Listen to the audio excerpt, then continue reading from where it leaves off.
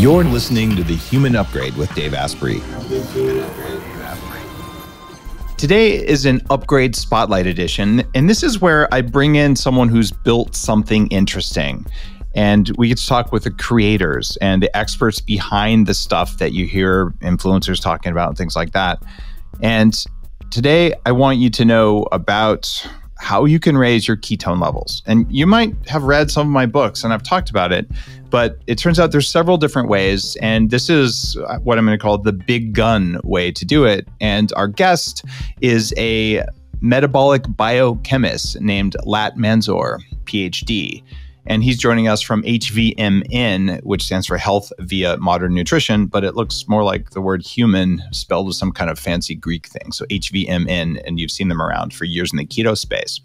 And Latt's an expert in elite sport, military, clinical, and research organizations where he comes in to use ketones to hit levels of human performance that are not actually optimal.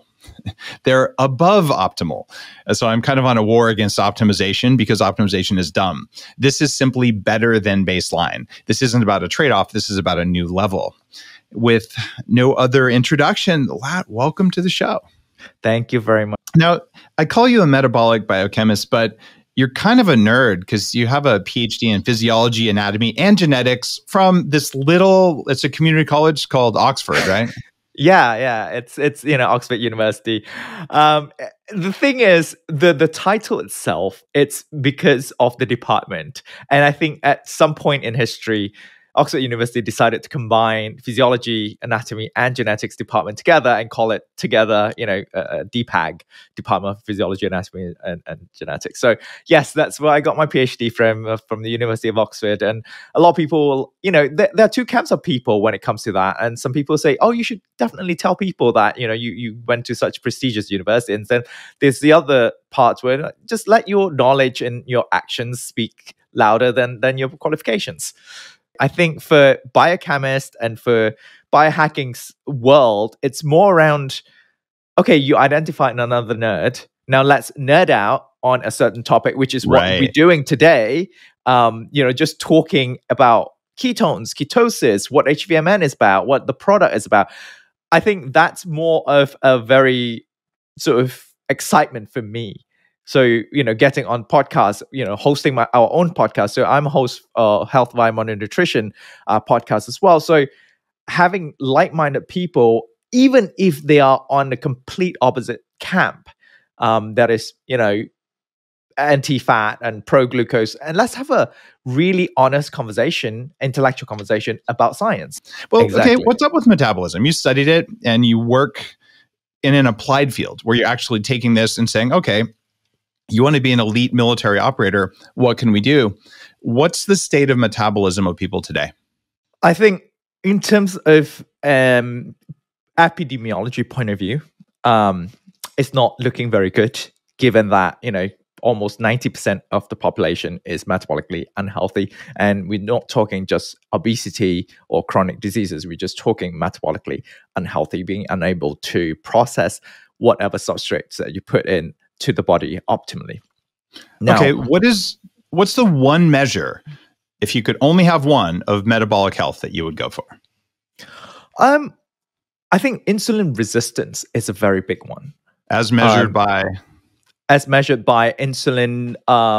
So either you can do oral glucose tolerance tests, or you can do insulin sensitivity tests, and also obviously clinical outputs in terms of endpoints, how well you would perform compared to a otherwise healthy human being. How well you perform, like a VO2 max, or VO2 max, or distance, time, a lot of these other performance metrics that you can measure. You're looking at cardio metabolic conditioning for some of that, and other ones you're looking at ability to clear blood sugar from the body. Yeah. If a listener was going to sort of scratch their head, they're listening to this, maybe they've tried a ketogenic diet, maybe they've tried various ways of raising ketones, but they just want to know, how am I doing? Would they go to the doctor and schedule a glucose test, a glucose tolerance test, or is there something you could do at home? So if you are on a ketogenic diet and you are specifically looking at elevating your ketone levels, then you can certainly do that at home, because there is, ketone meters that you can buy from Amazon, from Keto Mojo, from Abbott, you name it. And they have both glucose and ketone strips, which, makes it very convenient for you to test both actually within the comfort of your home. And you'll get real-time results with a little finger prick. Now, if you go one step back and talk about metabolically fit or metabolically healthy, then you probably have to start with a full blood panel check, blood biomarkers. That's very indicative of how metabolically fit you are. And then if obviously, like you said, you can invest more time, you can do a whole DEXA scan, you can do, body fat percentage, and then you look at VO2 max, you look at all of that on top of your blood biomarkers. But I think blood biomarkers is a very basic way to go about it, and looking at different parameters as to whether or not you're metabolically flexible, and then you go from there. Okay, you could order a test like that at home now from a variety of companies. I know Knowing Labs was on a while ago. So you can get those, and it's not that hard to do. But the alternate pathway, and the one that you're interested in, and the one that's the basis of the Bulletproof diet, is on ketones, where a metabolically fit person is fully able to metabolize fat in the form of ketones, and they're able to metabolize carbs. So if you're someone who says, I'm going to go keto all the time, then you become insulin resistant, and you could technically say metabolically unfit. But likewise, if you say I only eat carbs all the time and I eat 8 meals a day, you can't really get any energy from ketones because you never form them. So then your body isn't metabolically fit either. And an ideal state would be able to use ketones, which have metabolic benefits all by themselves, and able to use carbs, which means eating carbs at least once a week, and probably more than that. I'm not on a keto diet most of the time, but I do raise my ketones exogenously, which is what you're an expert in. So tell me several different ways people go about raising their ketones, and which ones do you think work best? Sure. But before that, let's talk about endogenous and exogenous ketones. What are the differences? So endogenous ketones are essentially internally produce ketones from your liver. When people either go on a ketogenic diet or they are doing intermittent fasting, when your body is depleted of its glycogen stores, your body will start breaking down fat to produce ketones. One of the main reasons why your body does that is because glucose does go to your brain and get metabolized for energy. But fats, however, because of its bigger size and molecule size, it doesn't bypass the blood-brain barrier. So in order to supply the brain with enough substrates to produce energy when you're low on glucose, it's to break down fat into smaller molecules, and that is ketone. So the ketone bypasses the blood-brain barrier and produce energy in the brain. So that's endogenous ketones. Exogenous ketones have only been out maybe past 20 years or so. That is essentially supplements that you can take, which are either in a pure BHB form, which is beta-hydroxybutyrate, one of the main ketone bodies that our bodies use for energy, or in a combination of molecules, either ketone ester, or in a precursor form, which is MCT. So that for exogenous ketones, you essentially take it, you elevate your blood ketone levels acutely because you are directly pouring in ketones into your body, regardless of your glycogen levels. So regardless whether you're on ketogenic diet or not, whether you're fasting or not, you will be able to elevate your blood ketone levels. You could technically just eat a box of Krispy Kreme donuts and take some of the H.V.M.N. Ketone product, and you're going to have ketones, and you're going to have high blood sugar at the same time, right? Technically, yes. Yeah, not a good idea. It's not a good idea, but you could have both. And I think in that sense, that's what we have seen in both research and application with military as well as athletes, where they have access to the dual sort of hybrid fuel system, where they have access access to glucose as well as ketones. And that gives them an extra tank of energy. So we can talk about that in a bit. Well, what you just said is there's probably half a chapter in my first big nutrition book about having two fuel sources in Mother Nature. If you want to run on ketones, you have to be fasting. It's the only way your body makes them, or maybe you just only ate some fat, but that usually doesn't happen in nature. So then you have that, but then by definition, your blood sugar's low. And then you eat some fruit or some honey or some carbs or whatever, some potatoes. And then magically your blood sugar goes up, but then your ketones drop. And since the neurons in your brain like ketones and the glial cells that kind of manage the neurons, they like blood sugar, you're always stuck with one or the other. And using any of the exogenous ketones, but there's different levels and different reasons, we're going to go into that, you can magically be in this state where you have both. And the mental performance from that is, oh my God, it's a big deal. And clearly that's why Bulletproof Coffee became, a $100 million company, because this works and it works noticeably. But that was without the big gun ketones. That was with a precursor with the MCTs, right? So why would you want to use something like H.V.M.N's Ketone IQ? I have some stories about my uses of it, but I want to just give me the pitch. Why would you use the form you use, and what is the specific form in Ketone IQ? First of all, the specific form is R13-butanediol, and we can talk about that in a bit. So R13-butanediol goes directly into your liver, gets converted to beta-hydroxybutyrate. And why you do that instead of, say, ketone salt or MCT? So ketone salt and MCT have been around for much longer. Yeah, they've been around in the market. People have been using them, and they do work to a certain extent. And in studies published, peer-reviewed, have shown that they do manage to increase blood BHB up to 0.5 to maximum 1 millimolar. Yep. And in athletic performance, for example, what we have seen is that there is a threshold around 2 millimolar that you need to reach before you get that advantage in performance. Now, then there is ketone ester. Ketone ester is a BHB bound with a butanediol in an ester bond. That's why it's called ketone ester. What it does is that when it enters your body, it gets cleaved in your gut, and the BHB goes directly into your blood. That's why you have the big spike up to 3 millimolar, to 3 to 5. And then the butanediol goes to your liver, as I said earlier, to be converted at a slow release. So that's ketone ester.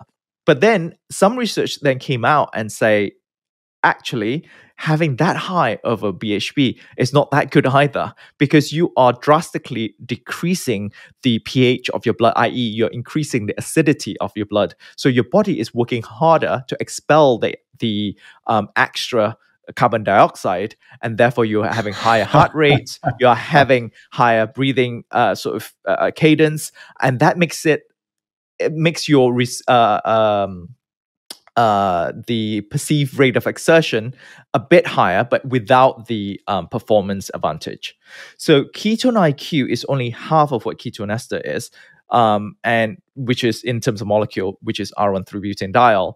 And what we have found is that the curve is much lower in terms of the spike. So it doesn't go really high spike-wise. It does go slowly, and it spikes around 2 to 3 hours, and it stays on because your liver is regulating the release of BHB via the conversion of R13-butanediol into BHB. Then your body, sets the pace. Whereas if you take ketone ester, the BHB that gets cleaved is not regulated by your liver. Only the BDO, the butanediol part, is regulated by your liver. That's why you get that extra spike. So maybe, there is an ideal world where you have a spike high enough, but not too high, and then you have a slow release that lasts for hours. So that would be the ideal product that I'm looking for. Okay. So my new book that comes out shortly is called Smarter, Not Harder. And I talk about this shortcut that people make cognitively, and it's to save energy. So when we're low on energy, we actually make decisions differently because we're not willing to allocate additional electricity, metabolic energy into doing the hard thinking. And this happens automatically in your meat operating system. You don't see it.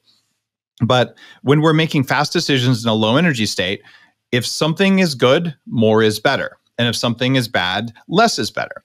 But the way biology actually works is that there's usually a Goldilocks zone in the middle. And when I started doing all this ketone stuff maybe 17 years ago, really getting into it, we didn't know the sweet spot. And the general thought was more is better. But it's kind of obvious. Well, we know blood sugar is a good thing because if you don't have any blood sugar, you'll probably die. Therefore, imagine if you had these athletes walking around going, dude, I found a way to crank my blood sugar up to 220. I'm winning, right? And yet in the keto bro world, we have people doing that saying, my ketones are 7. Now, in my mind, well, that means your body's not using them, right? So what you want to do is you want to get them up to the right level where they're providing protective benefits that ketones offer for oxidation, things like that, where they're available as an energy substrate, but they're not too high and they're not too low. And step 1 of this has been, okay, MCT oil. That works, but it turns out MCT oil doesn't work that well. C8 MCT oil works better, which has been the brain octane stuff that I did with Bulletproof. And then the next level above that, which you can't get from just MCT oil, is you go up to what your new product is, the H.V.M.N, which gets you into that Goldilocks zone.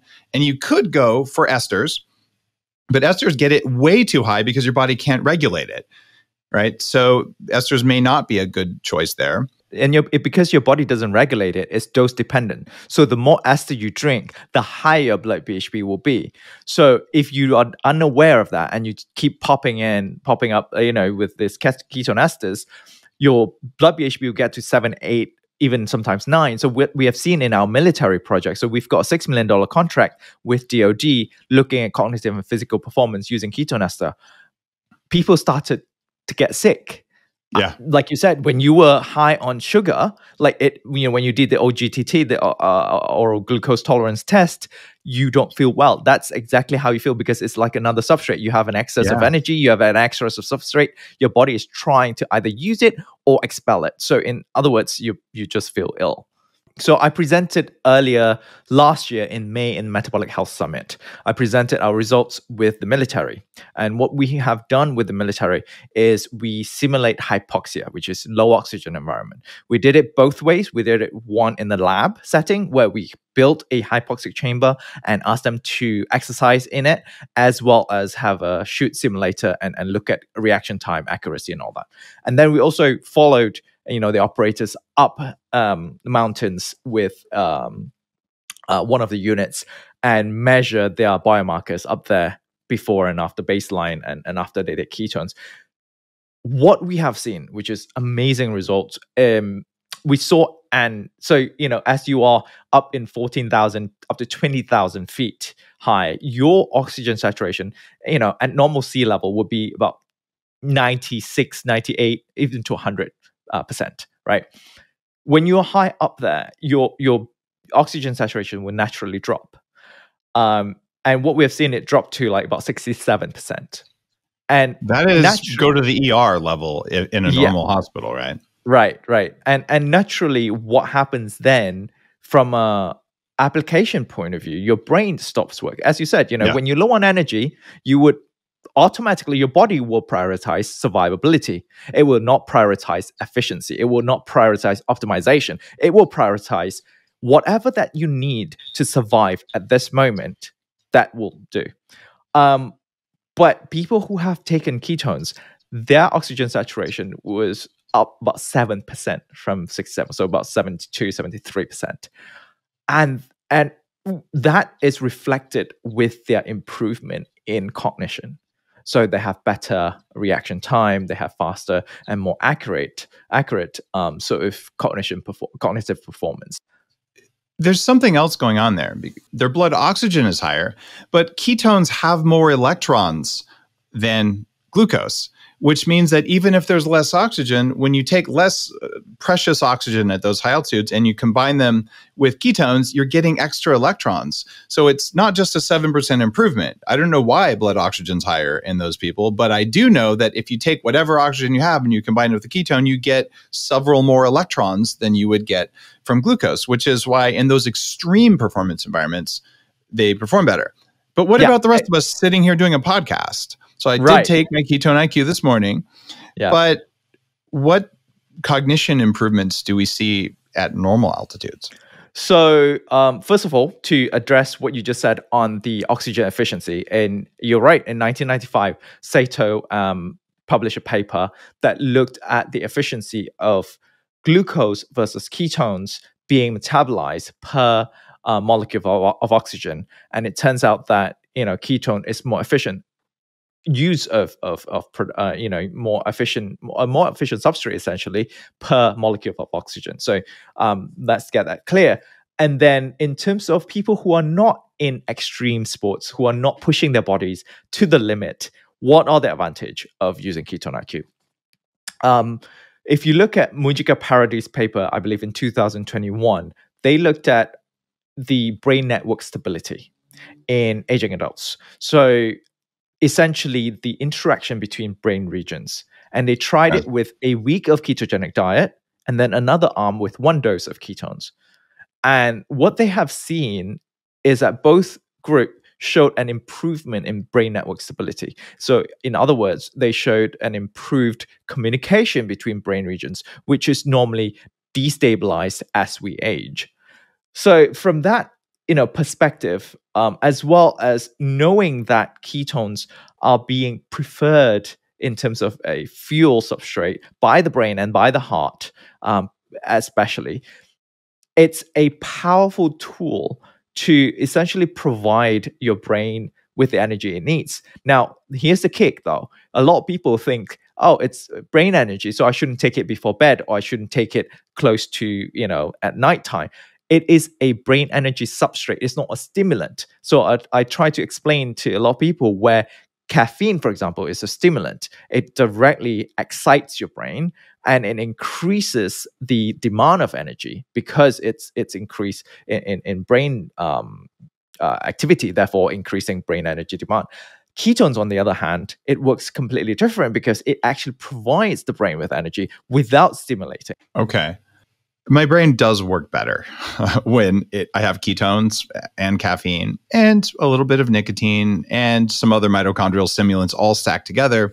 And it's just so easy to drop into a flow state. It's much easier than if you, say, are eating normal carbs, even sweet potatoes and the stuff that are good. And I actually do eat carbs when I'm doing that. So I'm not doing it in a fasted state usually, but sometimes I am. But what I will do is I'll make sure I have some ketones. And the Ketone IQ works phenomenally well. And I do sometimes stack it with MCT oil because I tend to have MCT every day. I use it as an oil when I'm preparing stuff. I sprinkle it on a salad or something. But it's kind of a background level of ketones. And it's nothing like the kick you get from Ketone IQ. So I think you can almost say it's a nootropic, although it's a metabolic nootropic. And my book, Headstrong, was all about 2 things. It was BDNF, which increases neuroplasticity, and having mitochondria that work in your brain. And when you do that, like, oh my God, I didn't know I could do this. And it's interesting, though, because the way of getting your ketones higher than you can with MCTs or fasting, which is what you're doing with Ketone IQ, but not too high, which would happen with an ester. That's a new innovation in the field of ketones. Yes, so, and it's interesting you mentioned BDNF and mitochondria as well. I knew you were going to go here. Yay. Because ketones have shown to be anti-inflammatory. So it creates, or it sort of helps mitochondria create more antioxidant. And I think Dr. Gundry talked a bit about this, about the uncoupling that increases when you have higher ketone levels. But if you talk about mitohomeosis, which is an appropriate increase in uncoupling in the mitochondria, actually creates oxidative stress, but just enough, like you said, in the Goldilocks zone, that the mitochondria feels that it needs to provide more antioxidant, and that's how you create more antioxidant. And then BDNF, earlier, a few months ago, 3 months ago, I interviewed Dr. Luisa Nicola from New York, a neurophysiologist, and she talked about increased resistance exercise actually increases BDNF and increases the size of hippocampus, which is the region of the brain that it dictates learning and memory. And then another paper came out, or I found another paper after that looked at what exactly during exercise that increases BDNF. And they actually managed to prove that it's actually increase in ketone levels when you exercise that directly increases BDNF. That is a really big thing. So longtime listeners know BDNF, brain-derived nootropic factor. This is what gives you the neuroplasticity of a young brain. It's easier to learn in your early 20s or even in your teens than it is later in life, unless you're managing your BDNF levels, which you do some polyphenols, you do all the different things, even some of the exercise and sleep and cold exposure and all the biohacks that I've been on the list for a long time. Most of them have a BDNF edge, but most of them also have a mitochondria edge. So there's a cool dance between raising ketones and having a flexible brain. And with Ketone IQ, what we're getting is the ability to turn that up even more without going over. So I'm intrigued because, like I said before, the ketone esters were a bit much and I hated it. I mean, I could focus, but it was like this like ampy, edgy, uncomfortable feeling. And that's what ketone esters feel like to me. It felt like too much. But when I do Ketone IQ, I just feel more dialed in and it's very noticeable. It's a very subtle energy increase. Yeah. Talk to me about fasting and Ketone IQ. Recently, actually, last month, I did a 48-hour fast. It was my longest fast ever because I normally don't do fasting. And I thought I'll just try it with Ketone IQ. And it was much easier than I thought. It's effortless. Yeah, because it really helps with the energy level, because it provides you with energy. It does have 70 calories per shot. So if you're fasting for autophagy, some people may argue that might break it or prolong the time you need to get into autophagy. But at the end of the day, 70 calories versus your normal daily energy expenditure would be nothing. You mentioned that elevating ketones, especially ketones using what you guys would have as the Ketone 1.0, the old version of what you did before you came out with this new Ketone IQ, which is your second, we'll call it second edition or second generation of drinkable ketones. The first generation, we know, spiked acid a lot and affected your metabolism negatively. Yeah. What about your Ketone IQ, the second generation? Ketone IQ, I don't believe there's a study that looks specifically at pH yet. But what I can say is that we just completed a study with University of North Georgia that looked at anaerobic exercise. Now, never before has it been done in the exercise world, looking at exogenous ketones and anaerobic, because it's all in endurance, all in cyclists and all this. And you're looking at strength and power output, right? We're looking at power output and we're looking at fatigue, and the results are super interesting. We're in the process of writing the manuscript, so I can't share too much, but we are seeing an improvement in anaerobic and power output all across board, as well as lower fatigue. Now, that is interesting. It could be something to do with the substrate metabolism level, but it could also to do with the brain cognition and the perceived pain when you push yourself that hard. So that is super interesting. Will you come back on when you have that study and talk about it? Absolutely. Absolutely. Okay. We're planning to submit in February. So it's with Dr. Parker Hyde, who got his Ph.D. from Jeff Volek, actually. So small world. And Jeff Volek is very known for, ketogenic diet and all of that with health. So hopefully we'll get the publication out, sometime end of Q1, if not Q2. But as soon as we submit in February, then we can certainly talk about it already. So happy to talk about the results. The data that I found showed, and hopefully this isn't already in your secret study, but athletes who drank ketones for recovery and sleep over a 3-week period had a 15% increase in power output. That's correct. That is Peter Haspel's paper looking at cyclists, and they look at using ketones together with carbs and protein as a post-exercise interventional strategy. And they saw an improvement in power output. 15% improvement over 3 weeks is fucking nuts. Yeah. Those are scientific terms, but holy crap. Yeah. So I will just say, and we have a lot of professional athletes who listen to the show.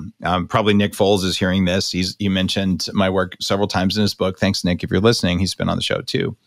And guys like that who have a chance of hitting their head, MMA athletes, you're nuts to go on a field without having your ketone levels elevated. And Ketone IQ is going to get them higher than you can with the other ways.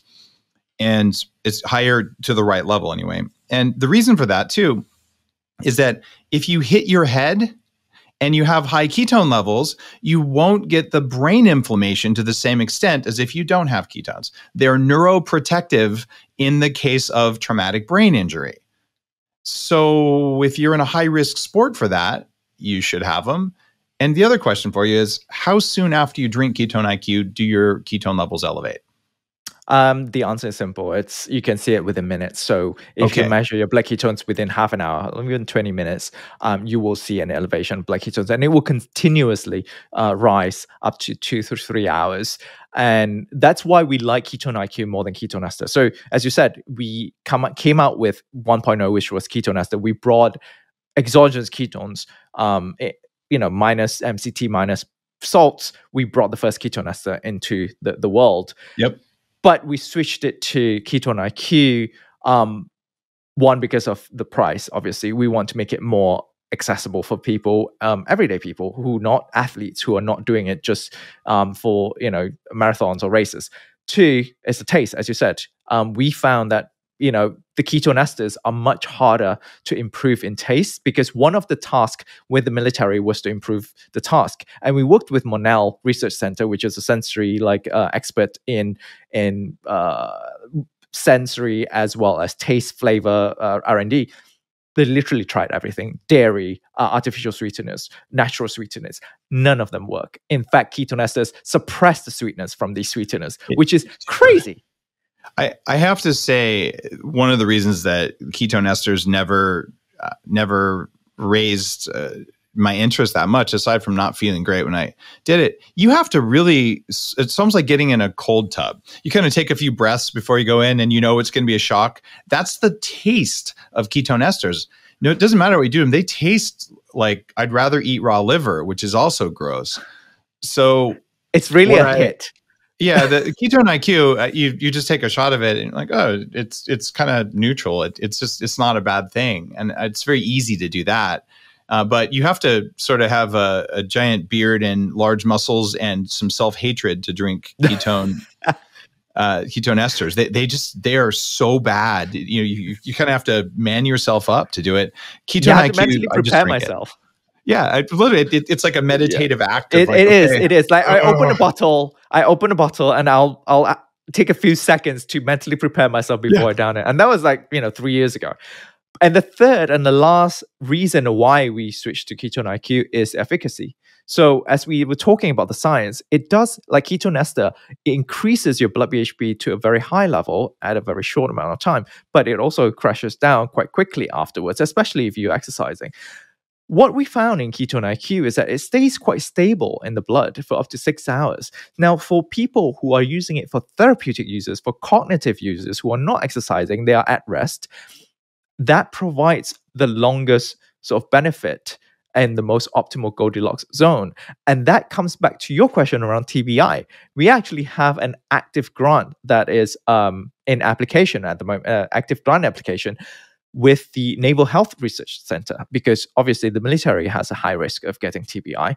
And we are proposing using Ketone IQ as a, not as a mitigative yet, because a mitigative study would take a lot, especially, if we want to get it into the hands of high-risk people and the travel and all that, the cost will get, tremendous. We want to get it as a proof of concept first. So we're looking for mid to long-term people who have mid to long-term TBI patients who have had difficulties in terms of either cognition, eye coordination, motor sensors problem.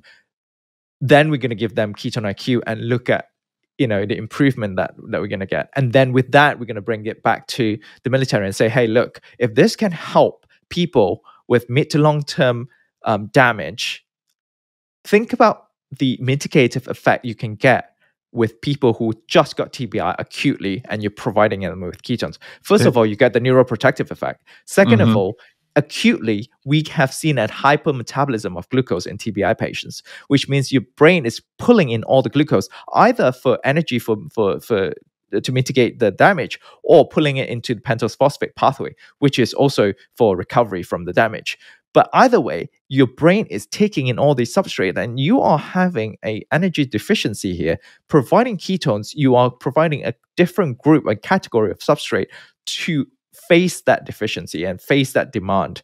And then long term, these patients also develop hypometabolism of glucose, which in a form of sort of either insulin resistance or very similar effect to Alzheimer's and cognitive impairment, Right. where your brain is inefficient in metabolizing glucose and provide energy. And as an effect of that, your brain going to work less efficiently. So again, ketones providing the brain energy that you need in that hypometabolism condition, providing that, fitting in that gap of energy deficiency would be quite essential to really make sure that your brain works optimally. So exciting area for sure, TBI, brain damage, and ketones. You probably aren't allowed to say this, but I am. We have enough evidence now to say that if you're doing a sport that requires you to wear a helmet, you should have an internal helmet, which would be having elevated ketone levels, and ketone IQ is an ideal way to do that. So you could literally make yourself less likely to have long-term effects from a TBI should you hit your head. Also, we can say right now, given any other evidence to the contrary, it seems very likely that if you hit your head as soon as possible, have a couple doses of ketone IQ. And so since athletes are required to stick to limited things, you actually meet the bar for, okay, it's a performance enhancer that's allowed. So I'm like, why would you not do this if you're a pro athlete? The 15% power output improvement, it's a big deal. And it stacks with the bulletproof diet. It stacks with carnivore. It stacks with a vegan diet. It doesn't matter. You can eat whatever you want. And this is just additional benefits. It's also about 2/3 less expensive than your 1.0 product, right? Yeah. Absolutely. Okay. It tastes better. So the taste is exactly. okay. The price is okay. The performance is better than your 1.0 product. And so I'm a fan. I literally, I should mention this too. Every time I fly, I take 1 or 2 shots, especially for those long distance, like transcontinental things. You feel so much better when you land. I mean, it's a massive difference. And again, it comes back to the hypoxia when you're at high altitude, right? It gives you energy. And, like what we just discussed, we can just summarize, right? One, it helps with the energy demand and deficiency in the brain. 2, it helps with anti-inflammatory. And 3, it helps with ischemia and hypoxia. So when you have that damage, you have that constriction of blood vessels that causes ischemia, which is lack of blood flow, or hypoxia, which is low oxygen environment. It does help in those conditions. And research have shown ketones' role in ischemia, specifically in the brain and in the heart. They show a mitigative effect and a protective effect that is caused by this by the molecule. Okay. So there you go. If you're flying, you should be on ketone IQ. If you're fasting, you should be on ketone IQ. If you're exercising, especially at a high level, you should be on ketone IQ. Should people take it before bed? You know what? We've got mixed reviews in terms of taking before bed, because some people find that they have more vivid dreams before bed. I personally take it before bed. I like it. I do feel like I sleep better. And a lot of my friends, they take it because they feel like they sleep better. Some people, they just don't like the vivid dreams. It's a preference, I would say. But certainly, if you want to take it for recovery, take it with your protein shake, whatever gold standard recovery drink that you're taking on top of that. Don't mix it together, obviously, because that might make it taste a bit weird. But have a shot. Take a shot and then drink your recovery drink. Exactly. Okay. And talking about water as well. So every batch and every lot that we produce, we do send it out to a third-party banned substance use a lab to check all the substance as well. And for athletes who are listening, just email us. We'll send you the report for that specific lot. And in terms of traveling with it, we've got those little single shots now, 2 ounces, 10 grams of R13 butanediol, which is pre-TSA, TSA pre-check, TSA approved. That's what I do. I take usually about 3 of those with me for a longer flight, and I'll just spread them out throughout the flight, even though there's a 6-hour life, so I probably don't need more than 2. Yeah. And guys, anytime someone comes on to talk about their company's things, I always get you a discount. Go to hvmn.com/Dave. Use code Dave20, 20% off. And I'm serious about this. It's very noticeable the first time you try it. And there's a ton of really solid research for a whole variety of benefits, because a lot of the biohacking stuff that I've been teaching, it's about foundational things. And this is foundational because when your mitochondria work better, when you have less inflammation, well, it affects everything. It affects cognition, it affects muscle output, it affects even levels of happiness. And I don't think you have any studies on dopamine signaling, but I'll bet you that when your mitochondria work better, your dopamine receptors work better too. I have no data for that. It just feels like that. So I just feel like if you're struggling with fasting, you're struggling with weight loss and things like that, if you can take some ketone IQ and then you just don't think about food because you have enough energy, wow, maybe life would be better. You're not supposed to suffer and struggle to improve your performance and your cognition. You can if you need to, but let's minimize that and maximize the benefits. I think this is a foundational technology for biohacking, and that's why you're on the show. And I appreciate it. No, and let's not forget as well, like, you know, if you're doing something to improve health and if you're suffering, clearly that is not sustainable. You want to do something that is sustainable and consistent in order to have a long-lasting effect, because as we know, our bodies adapt, and only when you do it enough times for a long period of time that it can adapt to the new norm and the new me. And as we're talking, you know, new year here, new year, new me. So there you go. Thank you for saying that. It's almost like you could have written the foreword for Smarter Not Harder. And by the way, guys, if you support this show, you support my work, please pre-order Smarter Not Harder, just as a little token to say thanks for all the free stuff. It matters that people order it now. But the idea there of, oh, I'm going to do something that sucks every single day for the rest of my life, it just requires too much willpower. What if you could do something that didn't suck, that worked better?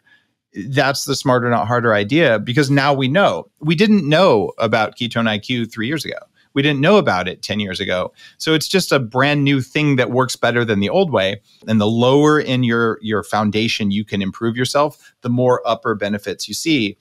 And that's why you should go to hvmn.com/Dave. Use code Dave20. I want you guys to try this one time and see what I'm talking about. Maybe you'll take it every day. Maybe you'll take it before you hit your head. Maybe you'll just take it when you fly. But it's a very meaningful tool, and it's actually affordable compared to where it was a couple of years ago. And it works better, and it doesn't create that ester ick feeling that I did get before. So thank you for making something cool and new, and thanks for just burying yourself in all the research, Latt. It's awesome to have you on the show. No, thank you for having me. If you like this show, if you learn something new, you know what to do. There's two things I want you to do. One, go get Smarter Not Harder. It's my new book. Pre-order it. It's so helpful if you do that.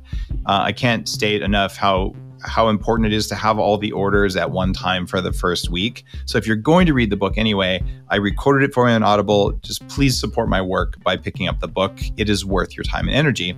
And when you're reading it, so that you remember it all, pick up some ketone IQ. hvmn.com/Dave, code Dave20. It works. You're listening to The Human Upgrade with Dave Asprey.